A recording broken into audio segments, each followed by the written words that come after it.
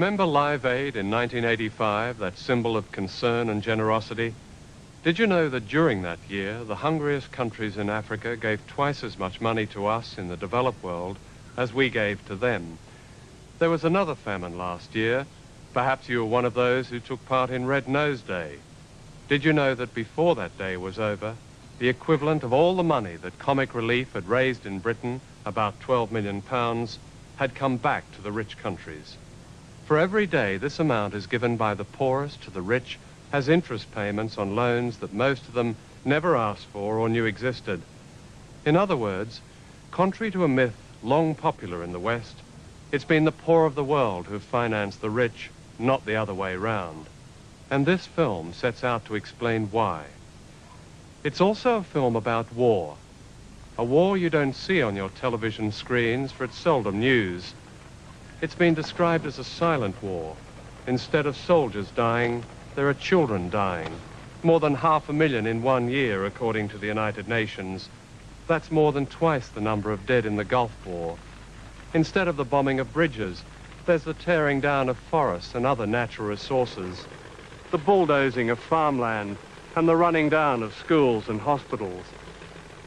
In many ways, it's like a colonial war. The difference is that these days, people and the resources are controlled not by viceroys and occupying armies, but by other, more sophisticated means, of which the principal weapon is debt.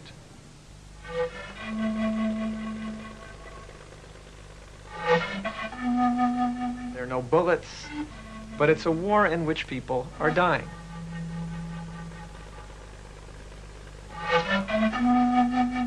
War and debt are exactly the same thing, except for one point, which is that nobody needs to occupy territory today. In the 1980s, the World Bank and IMF and the US government and the British government would say to developing countries, you cut government spending, you increase exports, you privatize, or you won't get new loans. Belt tightening is what it's called. What you do is tighten those notches that are easiest to pull. Those notches that affect children, that affect poor people, that affect people who have no power in a political system. Part of the design of structural adjustment programs, that's what these policies are called, is to drive down real wages. The 1980s have been a lost decade for development.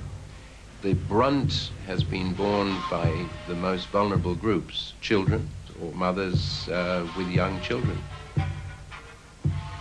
To understand the debt question, one has to understand first that what is taking place today is the greatest transfer of public wealth to private hands in the history of this earth. The process of coercing most of humanity into debt as a means of controlling their resources, their labor and their governments began almost half a century ago. It was not called colonialism. That was a term made defunct by World War II. There were new, hopeful euphemisms. Indeed, this was the beginning of what President Bush now calls the New World Order.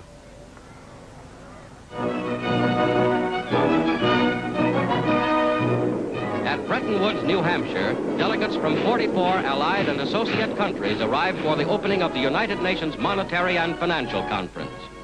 Invited by President Roosevelt, they will work in the seclusion of this White Mountains resort.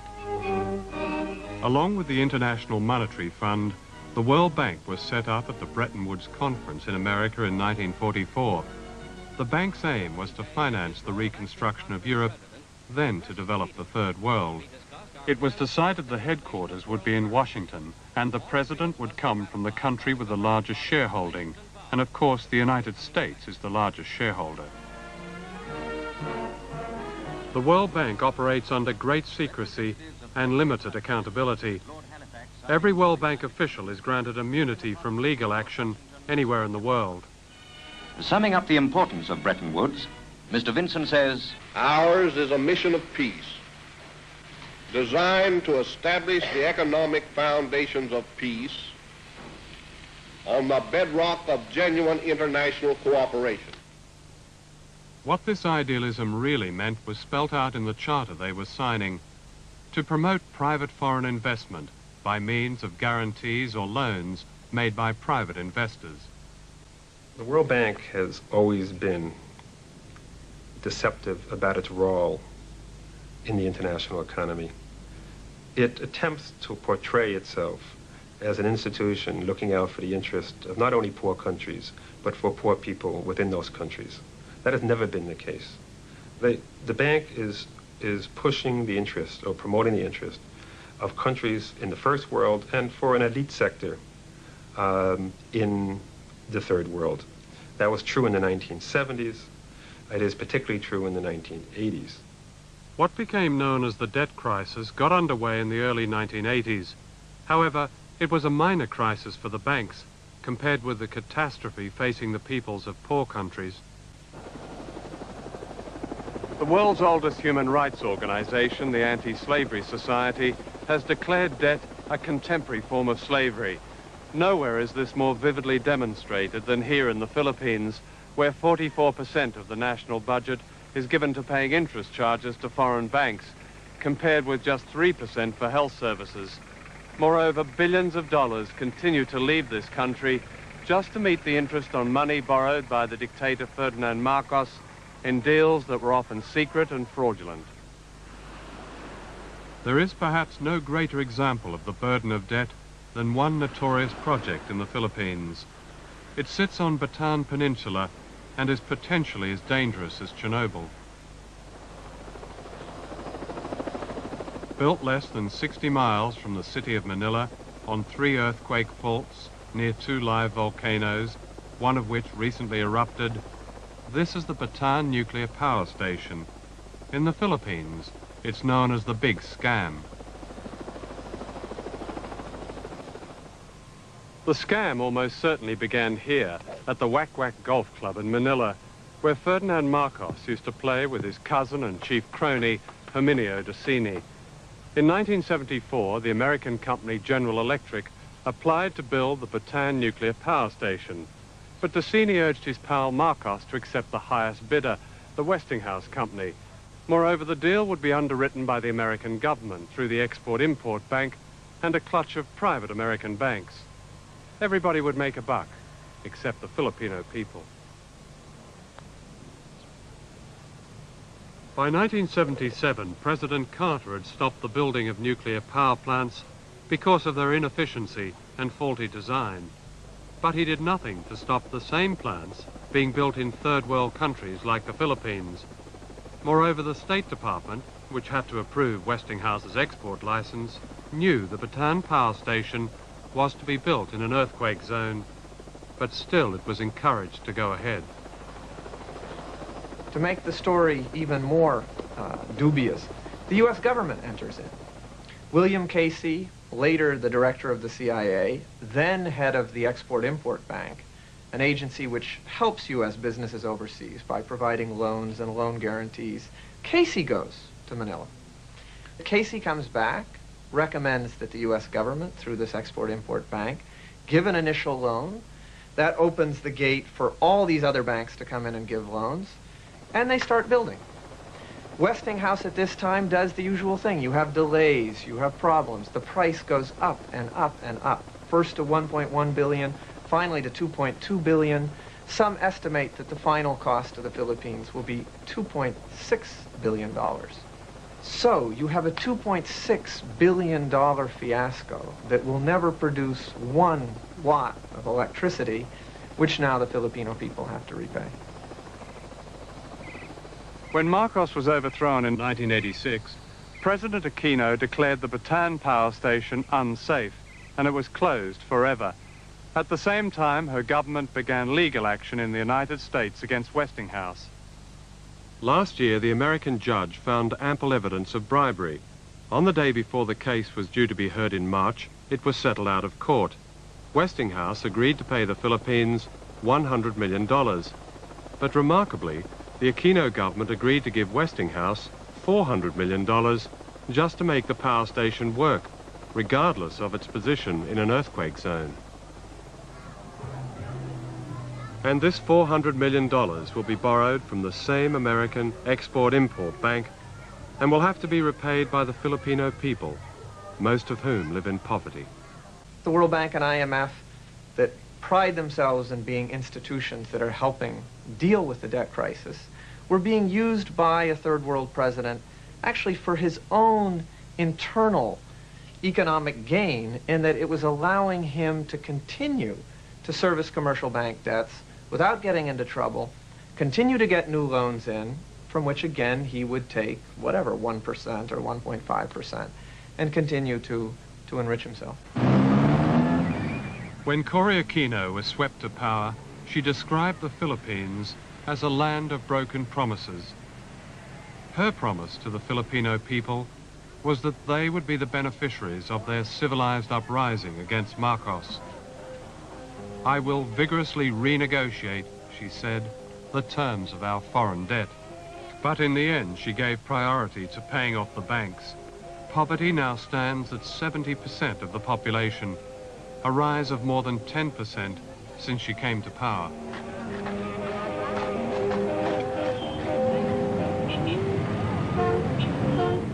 A Big Mac is not for the poor. As the debt is paid back at a rate of more than $6 million a day, the rich, like the elites in all debtor nations, increasingly rely on private armies to protect their shopping malls, their homes and their interests. According to Amnesty International, political killings carried out by the government and government-backed forces in violation of the law have become the most serious human rights problem in the Philippines. This is a country abundant in food, but food does not pay back the debt or encourage foreign investors, and so agriculture and a whole way of life is being structurally adjusted. This is the Calabazon Super Project, turning food-growing land into factories for export production. Funded largely by Japan, it is the kind of so-called reform demanded by the IMF. The new factories will produce new revenue and profits for foreigners. They will also produce new debt for the Philippines.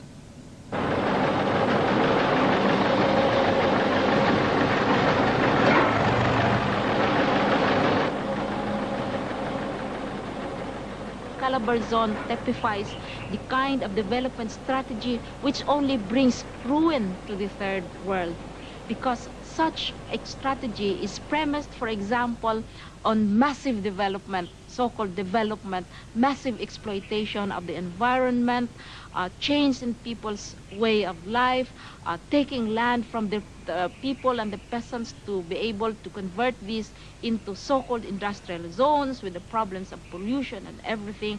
And usually, this development strategy is fueled by debt, fueled by foreign investment. The Calabazon project will destroy food-growing land on which an estimated 8 million people depend. The farmers have been given little or no notice, and compensation generally has been meager. In the meantime, many of them will end up on the streets of Manila, homeless. Japanese, American, and other foreign-owned factories will rise on the paddies and fields.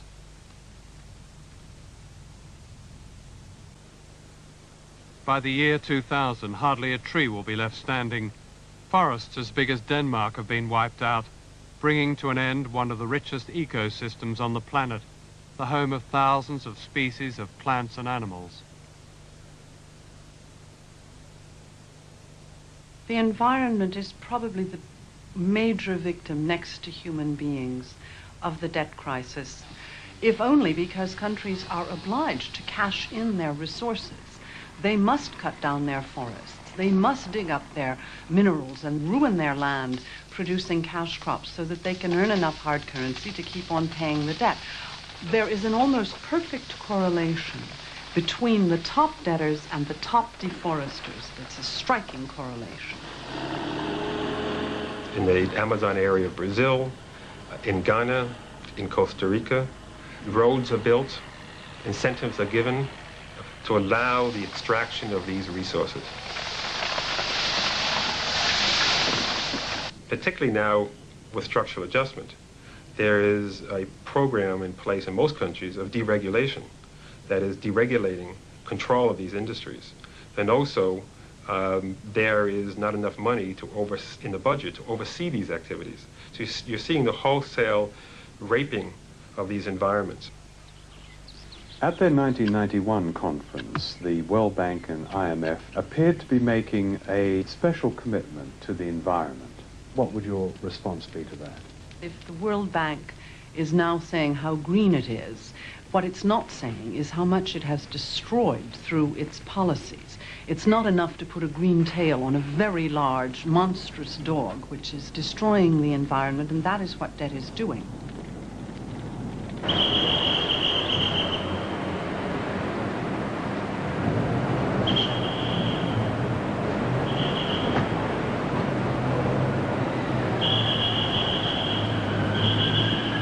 Welcome to the World Bank and International Monetary Fund conference in Bangkok. The aim of the conference is, and I quote, to find ways of eradicating poverty all over the world. Alas, there are contradictions. You see, most of the delegates are bankers. Now, this is not to suggest that bankers don't care about poor people. It's just that some things are hard to explain, such as why officials of the World Bank spend, in their pursuit of solutions for the poor, an estimated $45 million a year flying first class and staying in five-star hotels.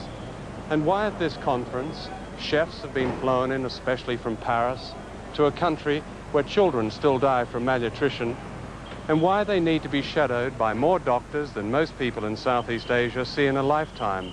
In fact, the United States was able to tailor the UN Security Council to its war plans by using debt in the international banks. Egypt was told that if it joined the coalition, $14 billion would be wiped off its national debt. And Iran, reported Reuters, was rewarded for its support of the United States with its first loan from the World Bank since the 1979 Islamic Revolution. The day before the ground attack, the bank approved a loan to Iran of $250 million.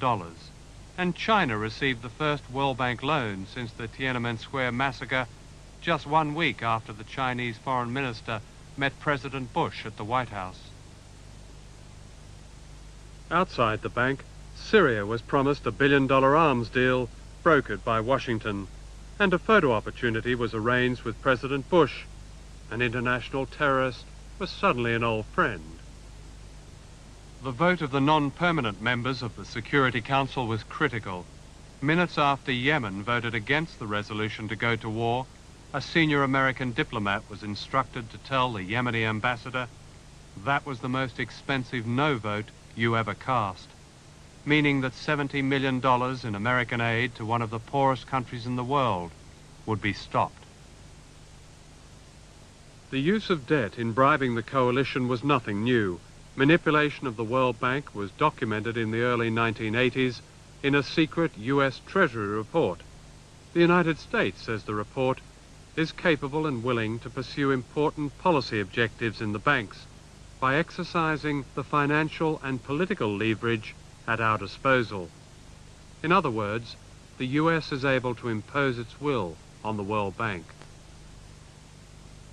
Britain's influence on the international banks is small compared with the United States, but British high street banks are deeply involved in third world debt. In 1 year, 1990, poor countries transferred more than £6 billion net to British banks. On top of this, the banks were allowed tax relief on making provision for so-called doubtful loans. From 1987 to 1990, this tax relief amounted to £1.6 billion, the equivalent of 10 times what the British public gives in charitable donations to the third world. We invited all the high street banks to be interviewed about this. All of them refused. So we asked the Bankers Association to explain it, and they said it was nothing unusual. As in all business debt, they said, the tax relief would have to be paid back when the principal loan was paid back.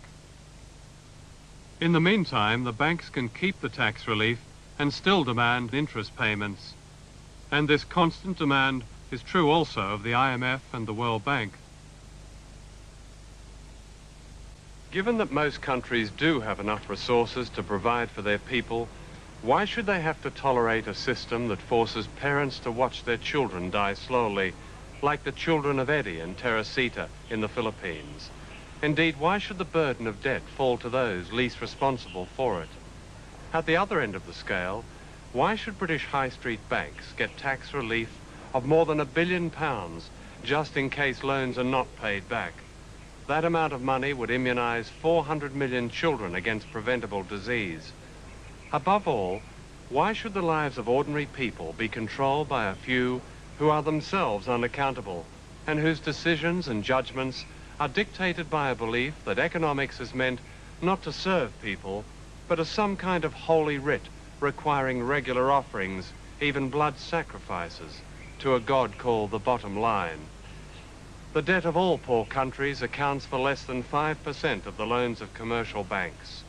If the debt was cancelled unconditionally, the banks would hardly know the difference. If it's not cancelled, the scenes shown in this film will endure, and people may take it no more, and perhaps the debt war will no longer be silent. Is that the kind of world we are to give those children who reach the 21st century?